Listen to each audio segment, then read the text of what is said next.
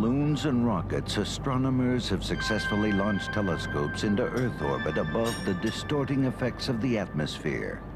To explore deep space, NASA has had great success with robotic probes like Voyager that have observed and sent back images of our solar system.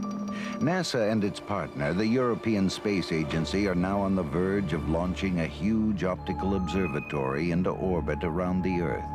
Hubble Space Telescope will see objects even near the edge of the known universe with 10 times finer detail than possible from the ground.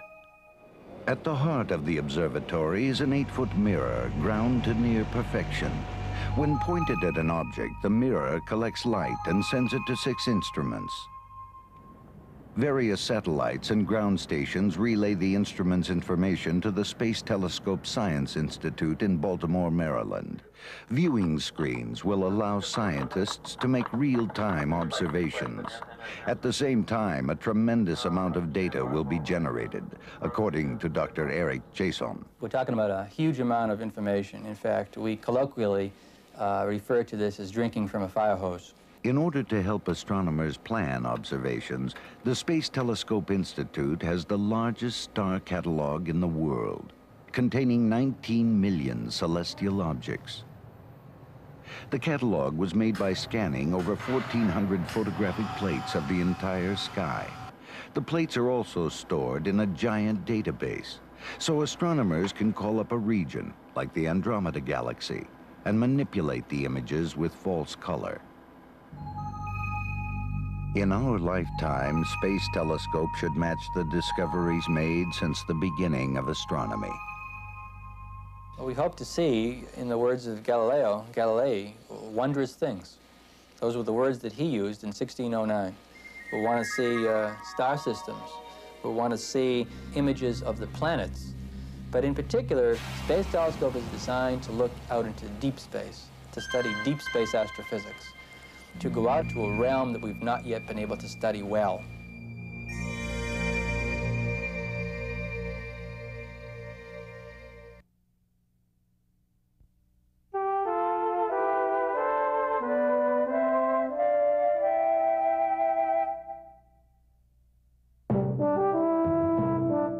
In 1990, Shuttle Discovery launched NASA's Hubble Space Telescope, the most powerful observatory ever built. Able to image detail up to 15 billion miles away, Hubble has provided astronomers with a clearer window to our universe.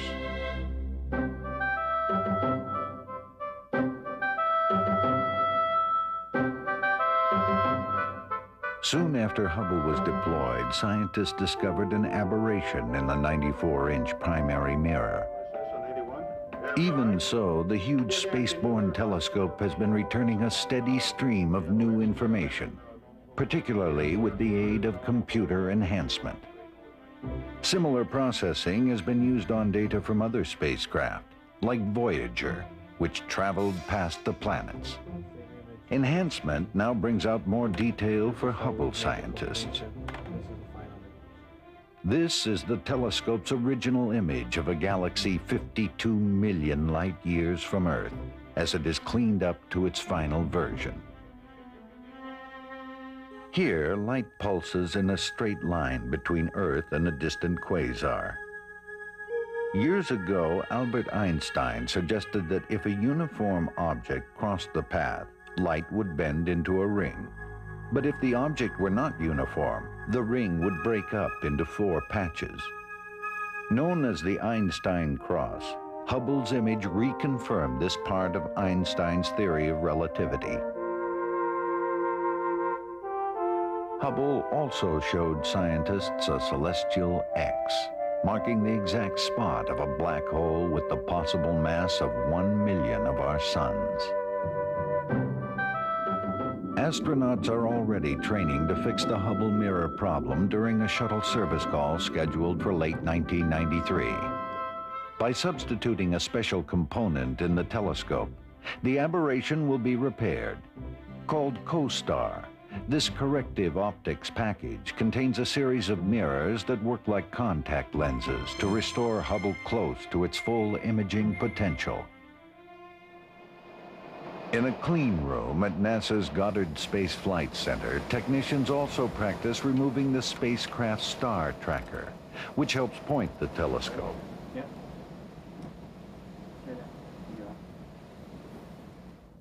In the meantime, Hubble continues to send back fine detail of the planets, faraway galaxies, black holes, and distant stars, rewriting the textbooks on how we view our universe.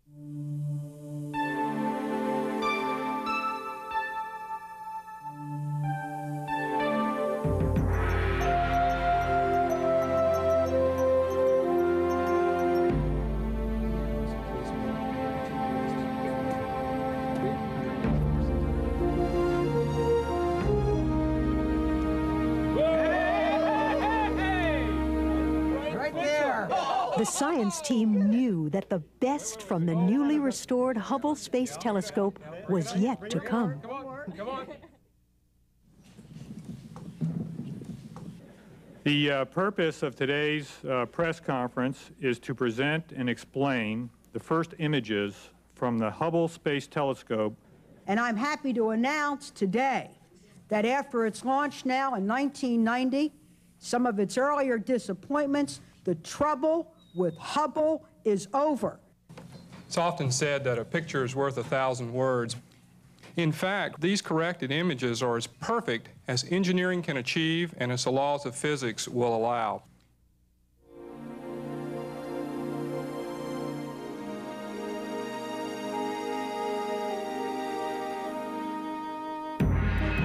For NASA, at the beginning, it had been tough to be the first, then tougher still to stay at the front, and now, toughest of all, to come from behind.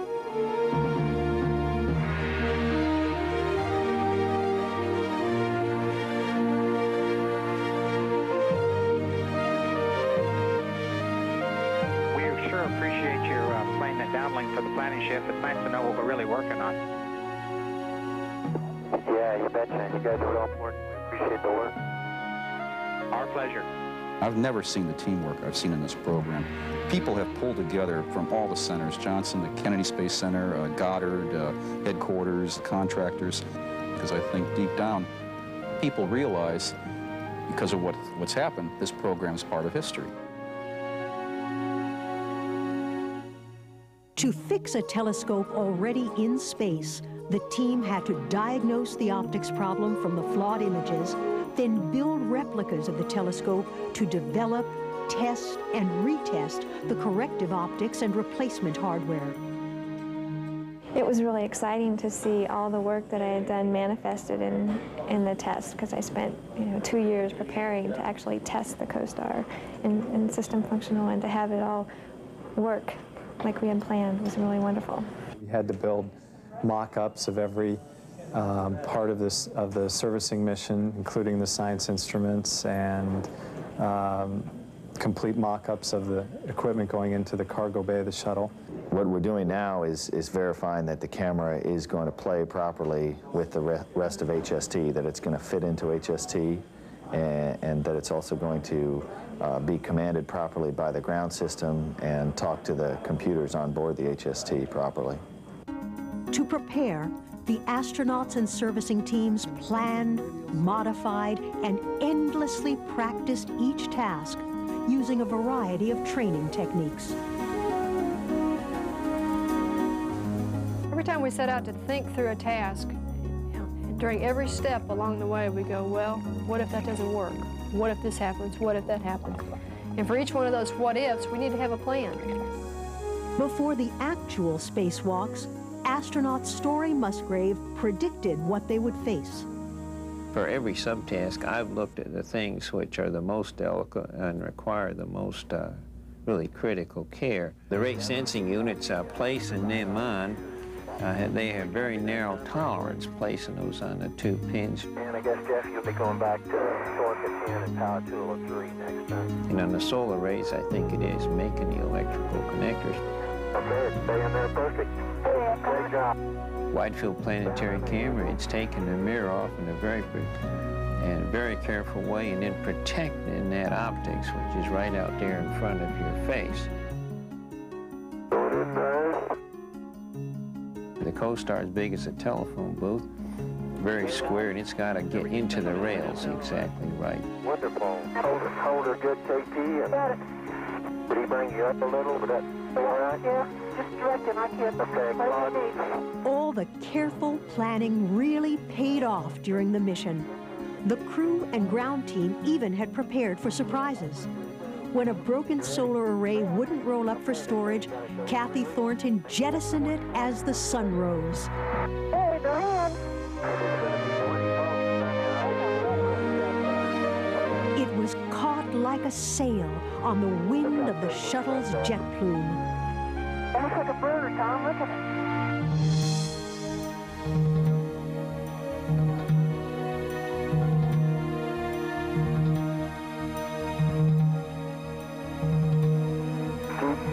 The mission sharpened Hubble's sight and NASA's vision. We're actually building up our abilities to work in space. We're laying the groundwork for the future. The Hubble is our eyes. It's how we're going to see back to the beginning of the universe. It's how we tell what's happened to us in the past and where our universe is going in the future.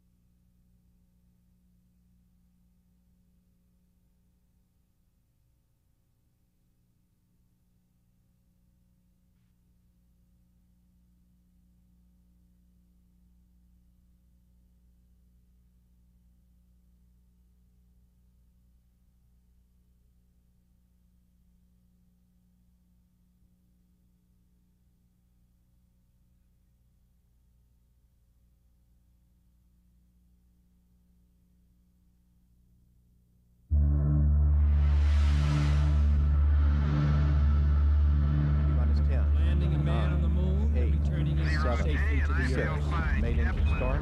Right away, Houston.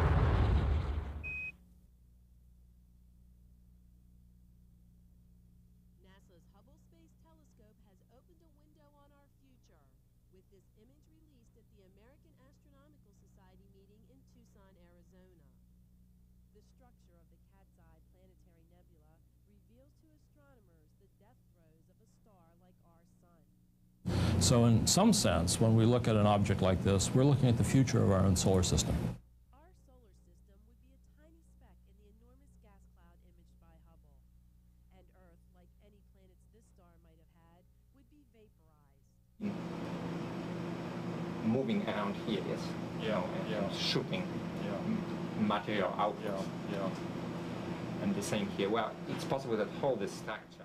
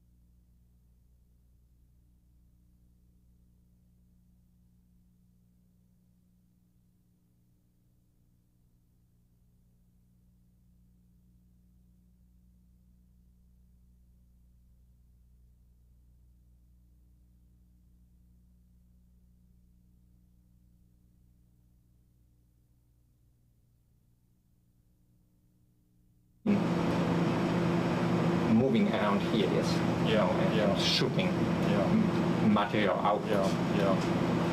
And the same here. Well, it's possible that whole the structure actually was produced by a jet. Yeah, in fact, you could have had the jet producing this structure out of the end. That's right. And look at those little tiny knots. That's where the jet ended. How fast is that jet? Previously.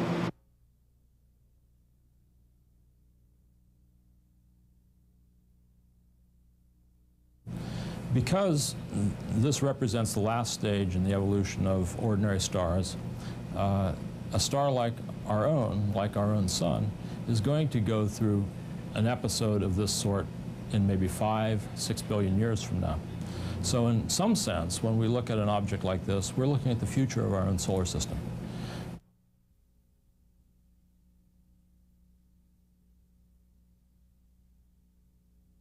If this star did have planets, they would have been vaporized early in the stages of ejection, and they're not there anymore.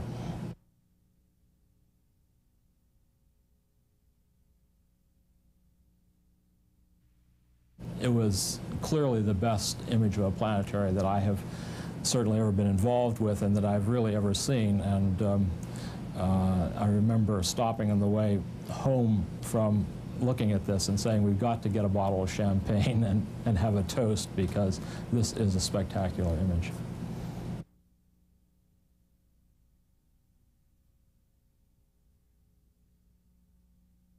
I think it's beautiful for the same reason that it's interesting, which is all the symmetry in it.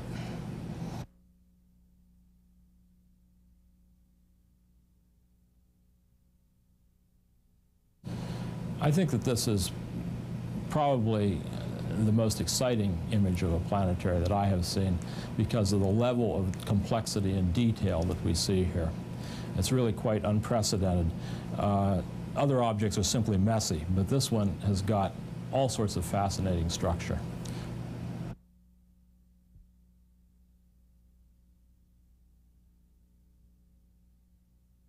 Well, this is a planetary nebula. Planetary nebula is sort of a misnomer, actually. It's the sort of gas cloud, the fireworks that are produced when a fairly ordinary star reaches the end of its life and throws its outer layers into space. The reason they're called planetary nebula is because in the last century, when people were using small telescopes, some of the small round ones looked a little bit like the planets Uranus and Neptune in our solar system, and that's how they picked up that name. But really, it is the cloud of gas which is produced at the end of a star's lifetime.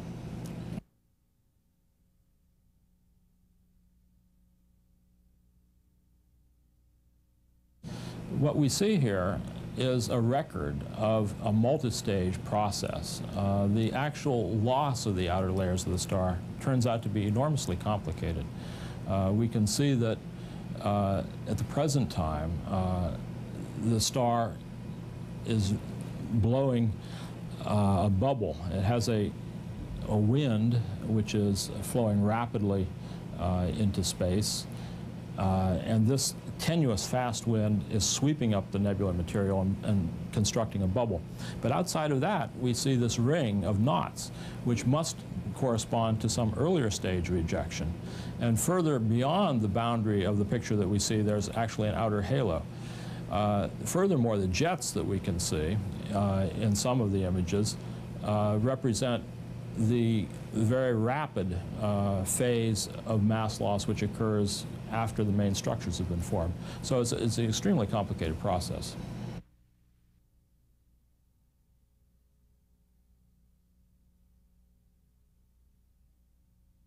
For a specialist like myself, there's an enormous amount of detail that's going to tell us about many things. It's going to tell us about the kinds of elements that were created in the last stages of the star's life. It's going to tell us about the ejection process itself.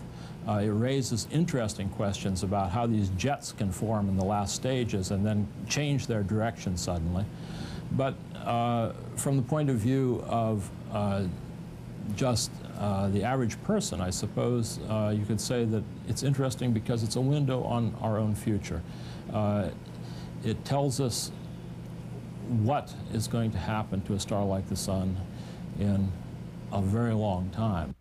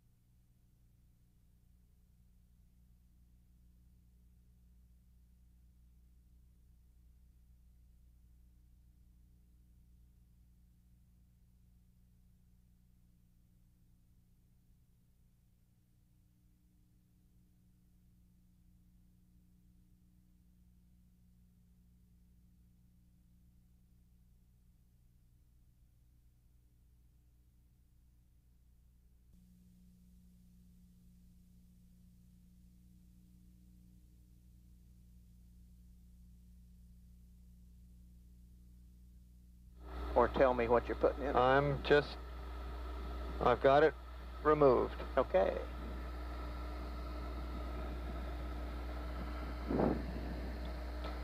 Okie dokie, we can go up, Mark, and start thinking about the position to stick this puppy in.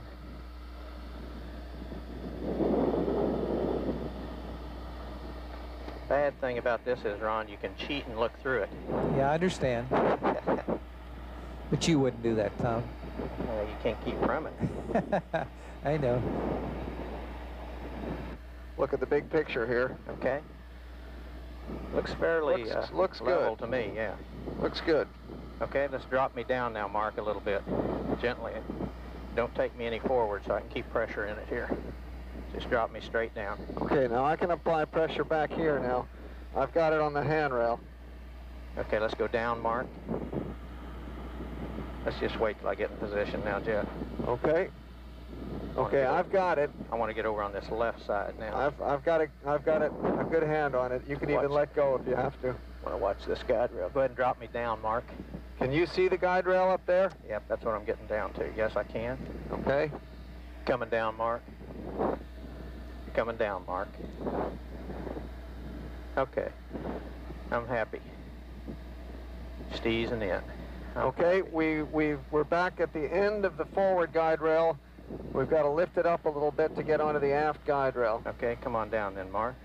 Now I can move inside and help with this if... Okie dokie. Okie dokie. Here I come. Are you clear? Yeah, I'm going to help you here. Okay, I got it. Okay, Mark, keep bringing me aft now. Keep some pressure on the doors. Jeff here. Possibility that it's cocked slightly.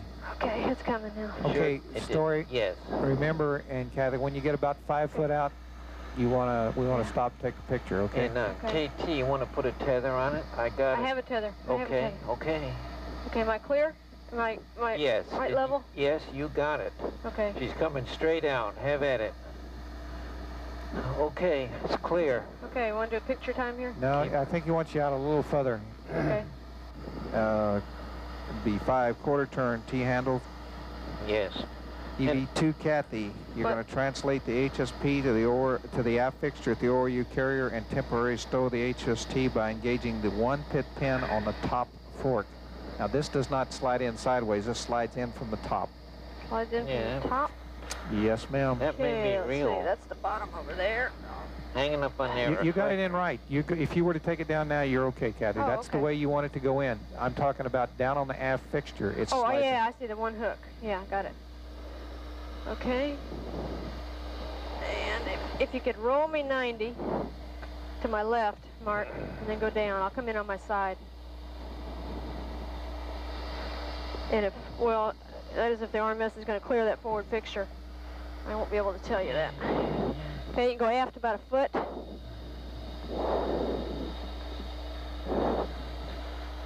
Oh, I guess I'll run my slide. Okay, and outboard. I need to go outboard. Port. Now, do you need me to scoot over there, KT? Stop port. Aft. A couple feet.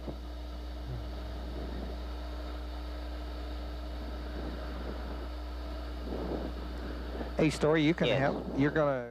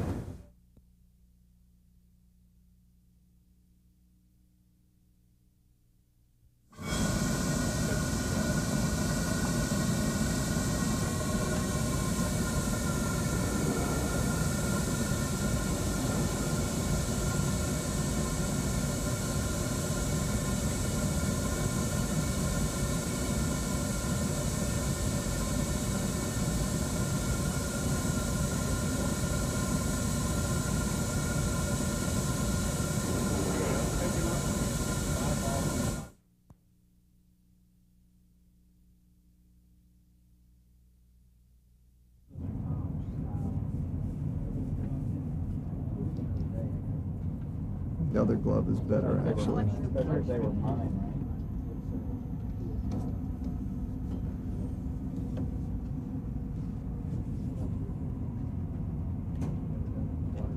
Where is the PSA exactly? Is it between?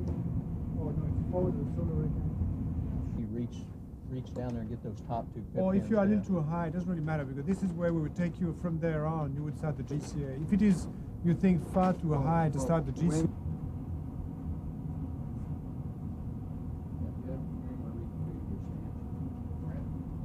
Yeah, let me do that now. The stanchion needs to be over to this, around to the right. The other.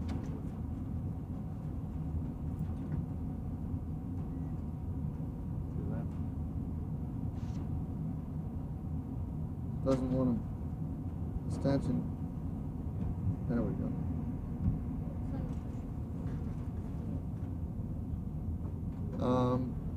Can we open the radial sight?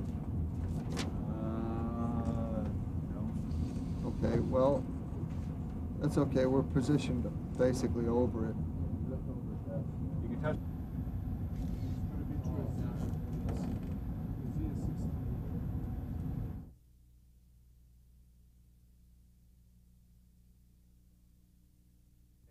Ease me in, Claude.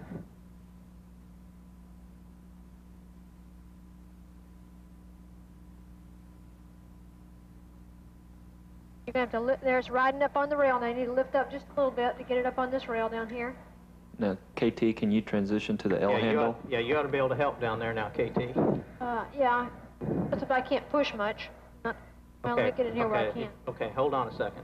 Bring your end out a little, KT. We're pitching in at the bottom. You're way ahead of me down there. Okay, bring me down, Claude, a foot. Down, Claude, thank you. Right, wait a second here, Tom. That's good, stop. On something here where I can help.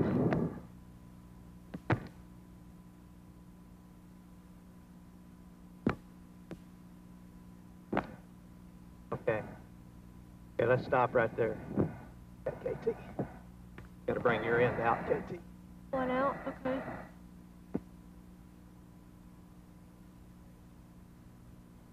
All right. Yeah, budget. Okay, now drop me down, Claude, where I can get more on the seat.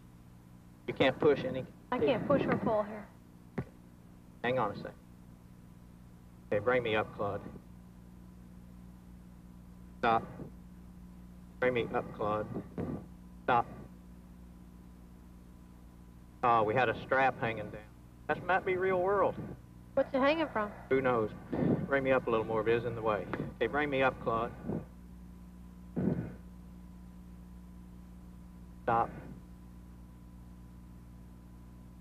Now they say we're okay.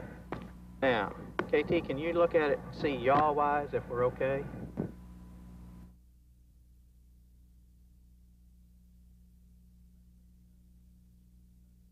Presently, the technicians, the SciFic crew, are attempting to align the co-star into the extender rails and adjusting for pitch, roll, and yaw to make sure that the co-star is correctly aligned with the rails prior to inserting into the Hi-Fi mechanical simulator. Well, they'll have to make sure that the rails capture the co-star guide blocks and rails, and so that when the co-star is correctly aligned, it will insert all the way into the OTA in space.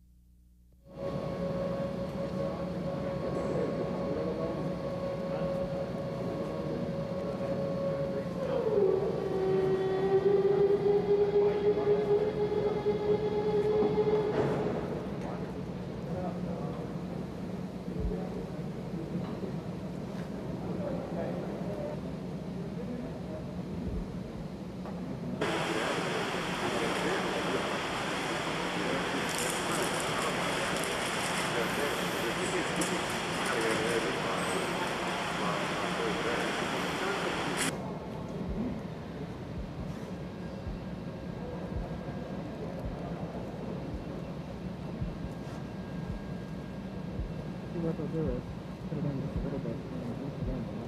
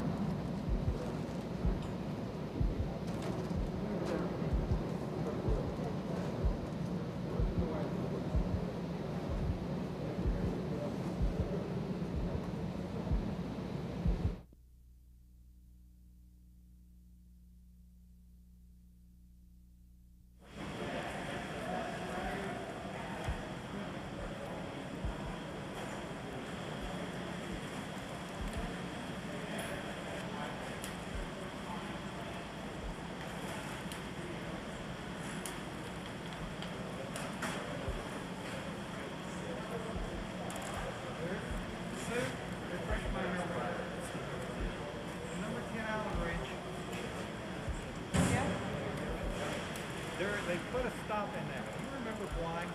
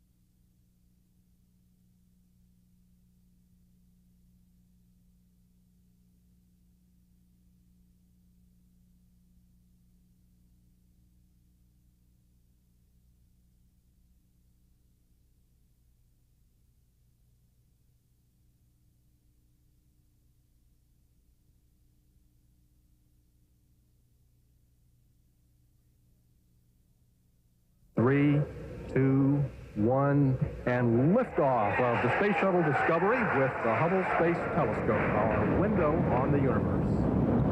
In 1990, ESA and NASA launched the most powerful astronomical tool ever built, the Hubble Space Telescope. Since then, astronomers have been making observations which are at the forefront of space science. In December 1993, Space Shuttle Endeavour will link up with Hubble in orbit to carry out a space mission never before attempted.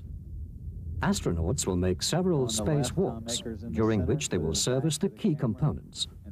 One of their first tasks will be to replace the solar arrays, the power behind the Hubble Space Telescope.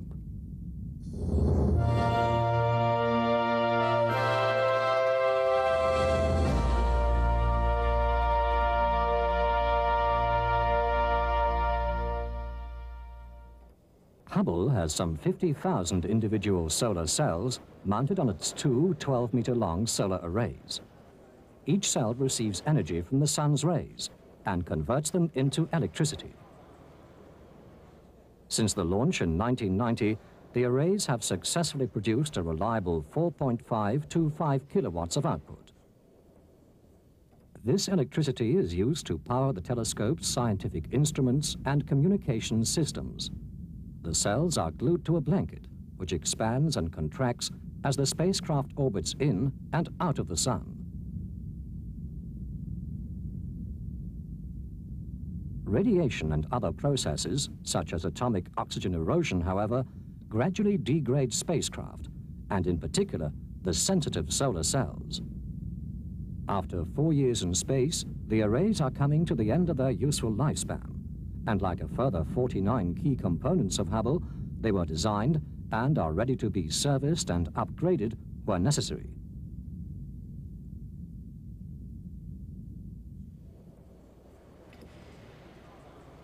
The scheduled servicing mission has given ESA the opportunity to redesign the solar arrays in order to cure a curious problem. Extremely rapid temperature changes during sunrise and sunset, together with some friction effects, are causing uneven movement of the system of pulleys and springs. These compensate for the expansion and contraction of the blanket. Additional movement is being detected at the drum, where the blanket is anchored. At the same time, the temperature changes cause the side-supporting booms to bend. This stick-slip movement causes a slight jitter at the observing end of the telescope, the pointing control system. When Hubble observes a distant celestial object, it does so with minute accuracy.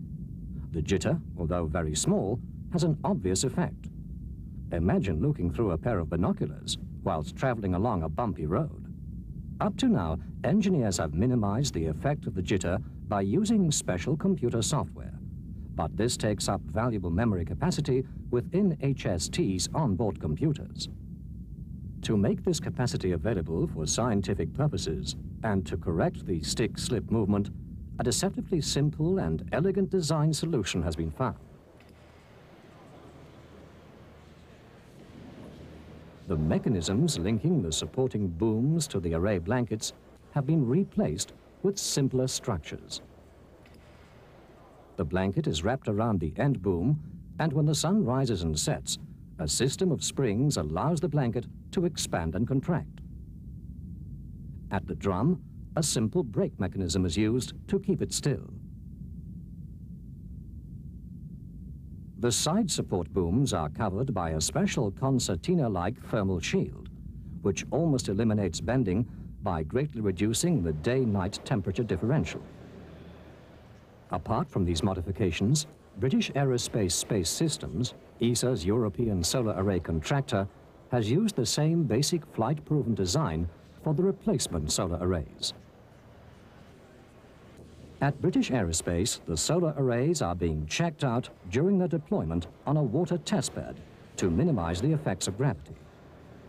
This is the final test before their launch in December, and also a chance for 5 of the 7 Shuttle Endeavour astronauts to get to know the mechanics involved in deploying the arrays. My role during this exchange of the solar arrays will be to support the extravehicular activity of my American colleagues by moving crew members at the tip of the arm to the proper location to do their job, to pick up the solar rays in the solar ray carrier in the cargo bay and bring them to the place of work to fix the solar rays on the Hubble Space Telescope. And of course, before doing that, we'll have to remove the old solar rays and put them in the cargo bay. The new design and replacement of the solar arrays is a key element in the first service mission of the ESA-NASA Space Telescope. This and future planned missions will continue to enhance the high sensitivity needed to observe distant stars and galaxies.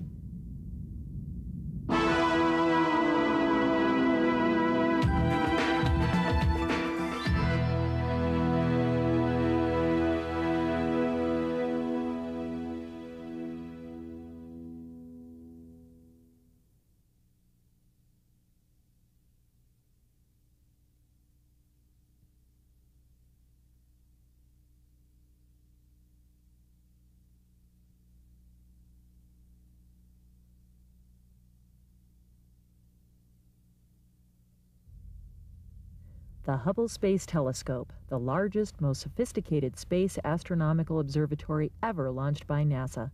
Its data has already rewritten much of what we thought we knew about our universe. Launched in April of 1990, it carries 5 scientific instruments to look at the universe in both visible light and the ultraviolet wavelengths. One of those instruments, the Goddard High Resolution Spectrograph, or GHRS for short, was built by Ball Corporation's Aerospace and Communications Group in Boulder, Colorado. During orbital checkout, however, a flaw was discovered in the telescope's primary mirror that blurred the images, enough to reduce the image quality to some instruments and require computer enhancements. It was determined that the giant 94-inch circular mirror had an edge that was 1/10,000th of an inch too low. The telescope had been designed for on-orbit maintenance and repair over its 15-year life, including replacement of instruments, but the giant mirror was another story. Then, a group of scientists, including optical experts at Ball, developed a design for an instrument that might correct the flaw. When NASA decided to build this instrument, Ball was chosen as the prime contractor. Ball's aerospace group produced the instrument, called COSTAR, in just 26 months, about half the time considered routine for a space instrument of its size and complexity. COSTAR is short for Corrective Optics Space Telescope Axial Replacement. If all goes as planned, Space Shuttle astronauts will capture the telescope and perform a variety of tasks on orbit. One of those will be installing COSTAR. Once inserted into place, COSTAR will extend 5 pairs of mirrors into the light path between the flawed mirror and 3 other instruments. In each pair, the first mirror images the distorted light onto the second mirror. The second mirror is designed to correct the flaw in the telescope's primary mirror. But by far, the most demanding part of this mission will fall on the crew of Endeavour. Astronauts also will have to install new solar panels, a new wide-field planetary camera, and install an electronics repair kit on the GHRS. That's why in March of 1993, the crew came to Ball's Boulder, Colorado operations for some visual and hands-on training with COSTAR and GHRS. The astronauts inspected COSTAR and discussed how to handle and install it, as well as testing the tools they will use. They also gained experience with the electronics kit for the GHRS. The upcoming Space Telescope servicing mission will no doubt be one of the most exciting and challenging ever attempted, and Boulder, Colorado people will be playing a major role.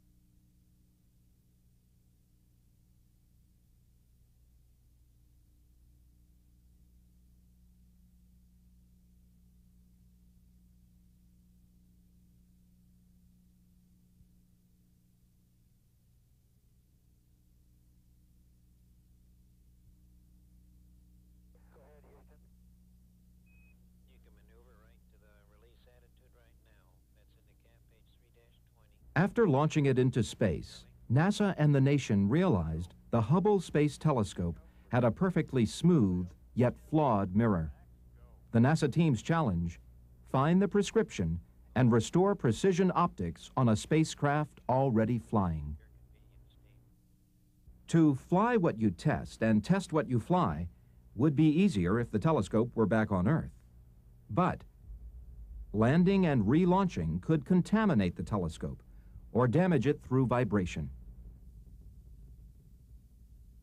NASA couldn't test the new corrective optics in the actual telescope. So to make sure the optics will work, the team had to determine the condition of Hubble in space and replicate that on the ground. One independent review panel used Hubble images to determine the precise shape of the flawed primary mirror and the prescription to fix it. Another team had to verify that the corrective optics will work. Teams had to test two optical packages: the replacement wide-field planetary camera and the corrective optics for the other instruments, called COSTAR. Engineers built several independent analyzers to test that they had replicated what the Hubble telescope does to light. An independent team here at Ball Aerospace measured both sets of optics, then remeasured the measuring tools. For mechanical testing, engineers built a simulator at Goddard Space Flight Center using the same precision equipment that built Hubble originally. The corrective optics and the new camera attachments were installed so that their locations duplicate the telescope attachments within 6/1000ths of an inch, the thickness of a piece of paper. The clearances are even tighter in the simulator than they will be on the real telescope to assure a margin of safety. To replicate Hubble during electrical tests of the corrective optics package and the new camera, an electrical test facility was built with the same schematics as the original telescope, and it too was audited by an independent team. All three, optical, mechanical, and electrical, were merged together in a test of the whole system. Data from the test were sent to the Space Telescope Science Institute, just the way data will be sent from the telescope. Hardware has been thoroughly tested on the ground. The Hubble servicing team is preparing for contingencies. But this mission is a first, so no one can predict everything that could happen. The real test will be in space.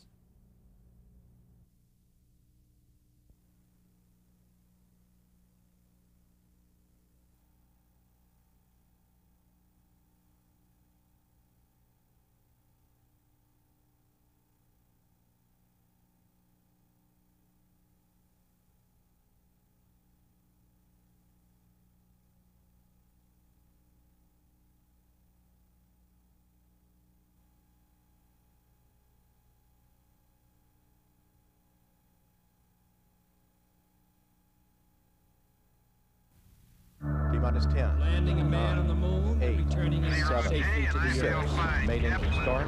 Right away, Houston. This will slip at 10 foot back.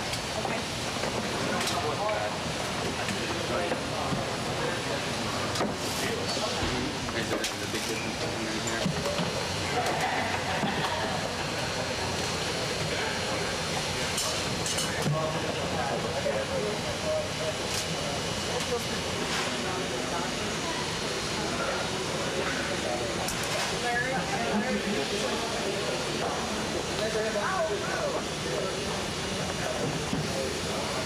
One curl out, which stays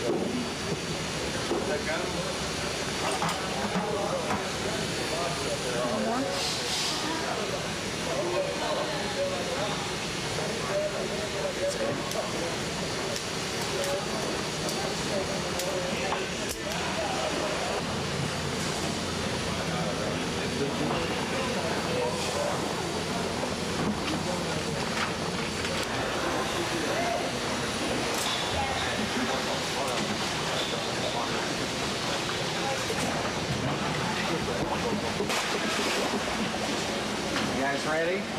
Ready.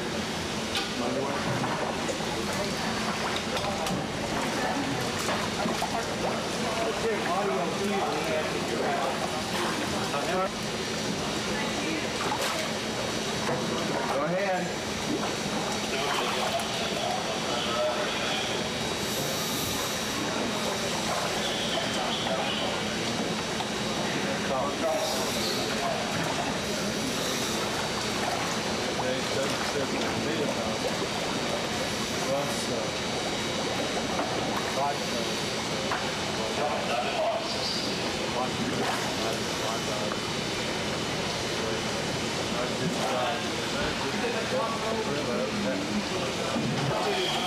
Coming around number 2.